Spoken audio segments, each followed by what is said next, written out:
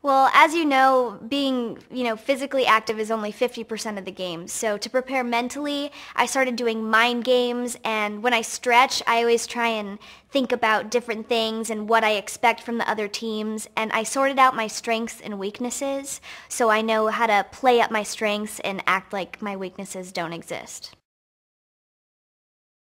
I have been running and jogging a lot, and I play basketball already, so I have the physical aspect down. Now I really just gotta focus on the mental stuff.